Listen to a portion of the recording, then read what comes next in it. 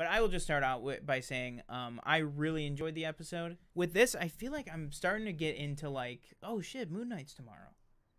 And I'm like, you know what I mean? Yeah. And I'm like trying to jog my memory of like, all right, what happened? For some reason, the pacing of this show is really, for me, getting stifled by the week-to-week model for some reason. But I still enjoy the show. I think the performances are incredible and everything. Do you feel that at all? Or do you feel like it's just, you know, you're just running with it just like, you know, any of the No, other I think I'm just kind of running with it. Like, I like the show. But no, I can kind of see where it comes from. I mean, this episode was kind of a lot of running around in, like, the same sort of place.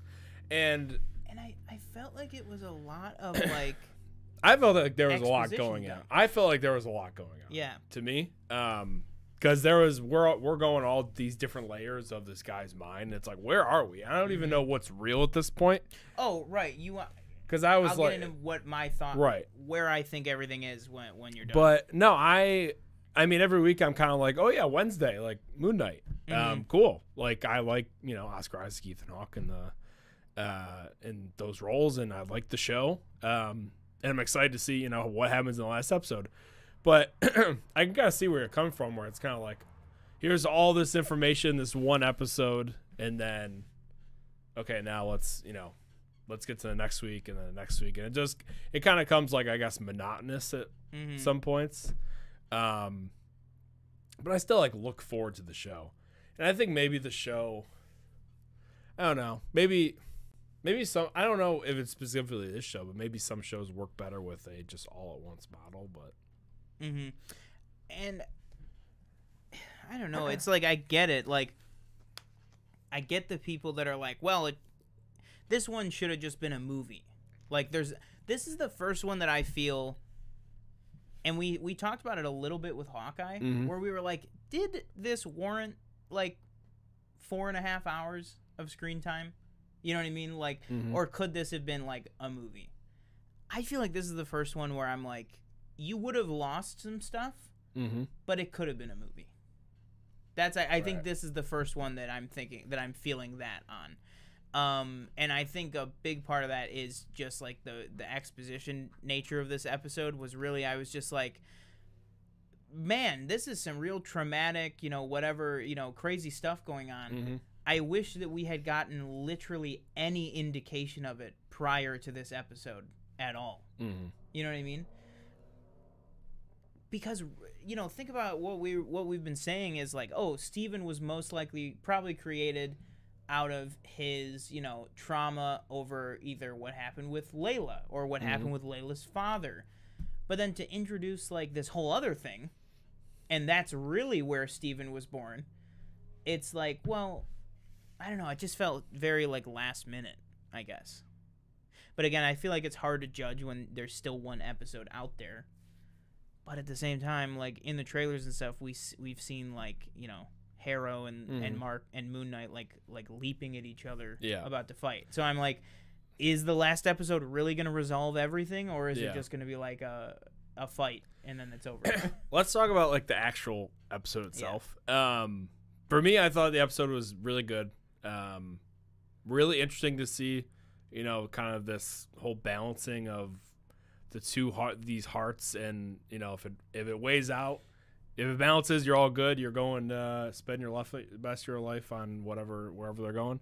But if it doesn't, you're going down, being dragged down by these zombie things. And then having to try and explore this kind of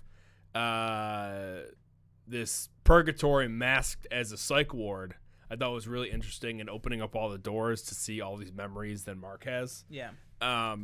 At first, I thought, full spoilers for Moon Knight, I thought that Steven was going to be his brother? Yeah, like his kind of like a manifestation of his brother because he lost him. That's what I was thinking at first. But then when they said, oh, it was Mark created Steven in order to kind of have Steven take the brunt of the emotional abuse. Weight. And then Mark is just kind of, you know, how he is. Which I feel like, which almost is like, isn't it kind of weird? Because you don't get that from Steven. You don't get that he's like, you know, like I feel like, does that track in your mind correctly? Because more I think about it now, I'm like, but Steven seems like such a happy person. Like, not happy, Steven even flat out says he has no memory of it. That's true, yeah. So, and I'm no doctor or scientist, so like I don't know the ins and outs of actual like DID, but like when you see Mark, you know, like kind of like rocking back and forth and going like, it's not my mom, like that is physically and mentally him literally disassociating from himself and from his life.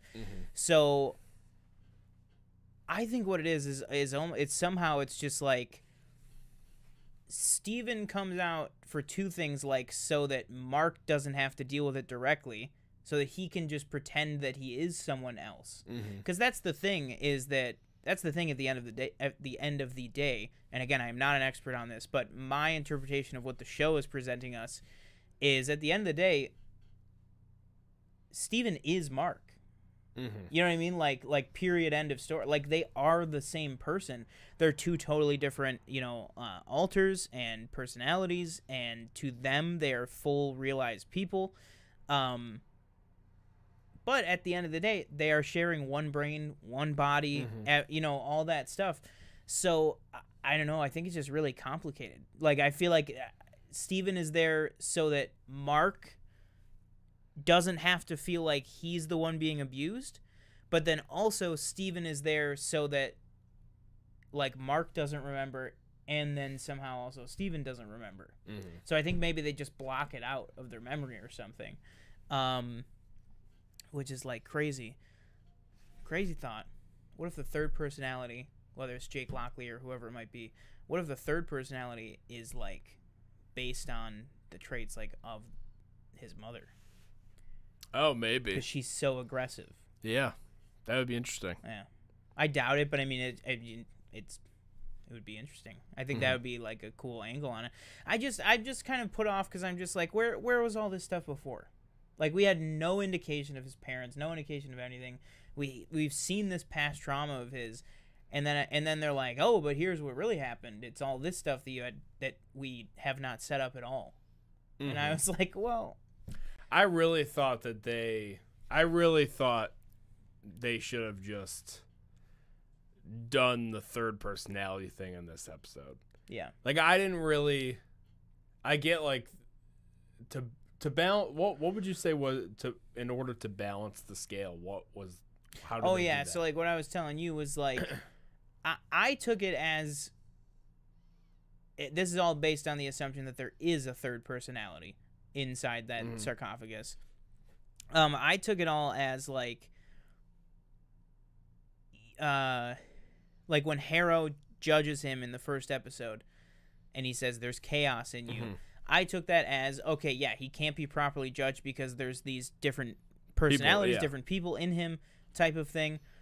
But no matter what Steven and Mark did, opening up to each other, whatever, it started to even out, but it never fully balanced with the two of them. So what I was telling TJ, like before the show was, I think that it's like, okay, if you have one of them separately, which is, you know, what we see happen. If we have one of them separately, then they can be properly like judged or whatever. You know, whether it's good or bad or whatever, but they can be properly judged if it's one on their own. Or every personality has to be together as one. You know what I mean? Like, so it's either like you can judge just Steven, just Mark, just Jake, if that's who it is. Or if you're going to judge all of them as one person, you have to have all of them on the same page. You know what I mean? Like, so if there's three personalities, you can't judge Mark Spector's body with just Mark and Steven because there's somebody missing. You know what I mean? Like, that's like Steve and Mark can open up to each other as much as they want, but if they're not cutting the third one in, then it's never going to be balanced. You know what I mean? That was my take on it. But yeah, because also I don't even think that Steven was properly judged. I think that was more of a he literally just fell off the boat. Well, he didn't fall. He got pulled off the boat. Right, he pretty got pulled violently. off the but boat, yeah. you know, I don't necessarily think that that would have gone that way. Right, because like originally I thought they would have been like, oh, the scales aren't balancing. It's like, what could it be? And then they'd be like, oh, that sarcophagus from, that was, let's go open that. And then it turns out it's, Jake Lockley or whatever personality they choose it to be. And then they're balanced because now you fully realized, yourself, and then you are these 3 separate personalities, and you were all sharing the same body and all that stuff. I thought that would have made more sense to me, but maybe they do that. Maybe they end it like that. I don't know, but and then that's another thing that comes back to the overall structure. Assuming there's a third personality. Is every single one of these Marvel shows we always run into the exact every single time.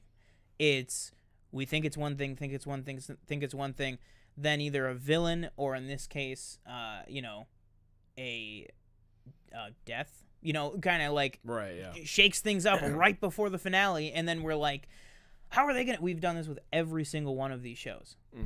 How are they gonna solve everything in the last episode? Oh my god, this episode's gonna have to be like 90 minutes just to finish it all, and then it never is. It never is, and they never answer everything. Yeah, and I feel it's just I don't know. It's like I feel like now with this one, I'm like, all right, I think they need to reassess the strict 6-episode model.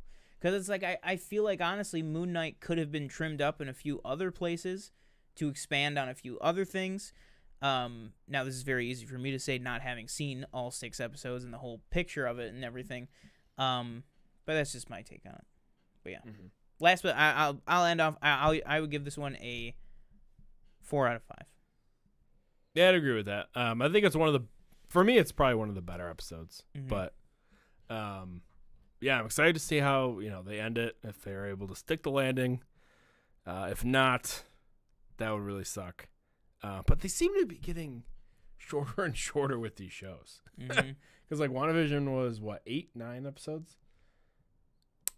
WandaVision was 9. 9, because remember it was, is there a secret 10th episode? Right, and then Falcon there is. Soldier it's called Doctor Strange. 6. That was 6. 6. No, everything else was. Oh, everything else was 6, except for What If. Yeah. Oh wow.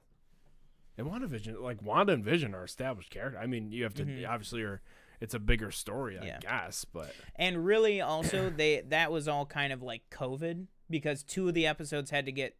2 of the episodes of WandaVision had to be split. Because of like filming limitations, and then the first 3 episodes weren't supposed to release all together, because if you remember, we got 3 episodes of WandaVision on the first day. So like their whole like episode and how it was like split up, I think got a little wonky. So I think that's probably why. But it is weird. I mean, no matter how you slice it up, WandaVision has, the most amount of episodes. Like, it's not like, oh, they all have 6, but WandaVision has 7. WandaVision has 9. Yeah. So it's like, where is all that runtime going? But then again, I think the first episode of WandaVision was literally 22 minutes. And, like, that's never happened again with another one of the shows. So, like, I think that maybe is, like, part of it, too, is probably all has similar runtime, just is split up differently. But that's what I mean is, like, maybe... And I know we've talked about this before, like with things like Batgirl and Blue Beetle and stuff, like Warner Brothers is starting to put, made for HBO Max movies on there. I feel like Disney could do the same thing with Star Wars and Marvel is like, not everything has to be a show and not everything has to be a theatrical movie. You could just make a Moon Knight Disney Plus. If you had said, oh my God, there's a Moon Knight Disney, it's the first Marvel original film on Disney Plus. It's going to be 2.5 hours Moon Knight, starring Oscar Isaac. You know what I mean? But like, there you go. Like that is, I think, where this show could have ideally landed. But, I don't know. Yeah, I again, 4 out of 5 for this episode. Excited to see what happens.